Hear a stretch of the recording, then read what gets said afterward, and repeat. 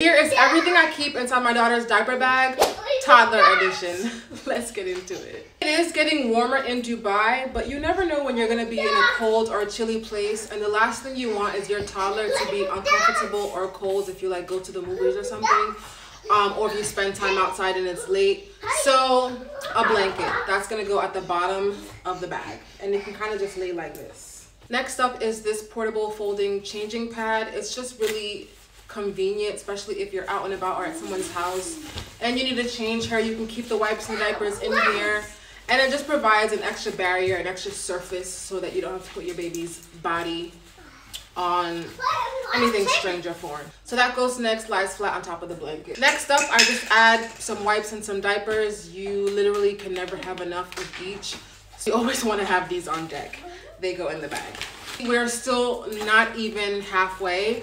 This is a really large, really convenient bag. It has so many pockets, and we'll try to go through all of them today. But I have the blanket in here, I've got the changing pad, I've got the diapers and the wipes. Then we can just get into some toiletries. In here, I have more hand sanitizer and some baby oil inside a little plastic baggie. I'm gonna just put that in one of the side pockets here. This is her little toiletry case. It has like a detangling brush, a Vaseline oil, hair bands, combs, toothbrush, a spoon, chapstick, hand wipes, just a bunch of things that she may or may not need, but I never want to be caught without anything outside of the house. Like, I need to be super prepared when it comes to having a toddler. I think it's just convenient. So I'm going to slide this in the side here.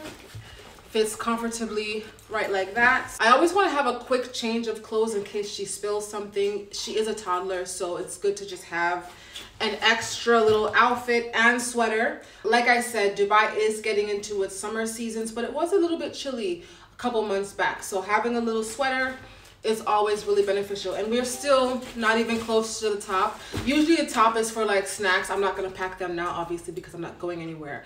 But banana, bag of grapes, yogurt, applesauce, things like that go across the top. And of course, her Peppa Pig. In the side, we have some spray-on sanitizer. We also have just a regular large sanitizer here that just stays in the side for easy access. This is where I keep her bottles. It also has a section that keeps warm things warm and cold things cold. You always want to have some kind of stirring equipment. She's on solid foods, but she still takes bottles occasionally. And you have to stir your bottles. If you shake your bottles, you give your baby gas. That's why they burp so much. People who be shaking their bottles to mix the formula. Just stir it, baby. Just carry something with you, or just grab a spoon and stir. Don't shake. This is where the bottles would go, or water. I usually keep this cup on hand as well. In case she's out, we just need to have something to pour into this. And last but not least, toys and distractions. Sometimes we just throw this in the car, but it also fits inside her diaper bag. So it's just like knickknacks. I'm telling you, if you are a toddler mom and you don't keep bubbles handy, you are doing yourself a disservice, because these are the #1 distraction tool for me. And 10 out of 10, highly recommend. Always carry some bubbles or something on you. That was everything I keep inside my daughter's diaper bag, toddler edition. Hope you guys enjoyed the video, and I'll see you guys in my next one. Bye.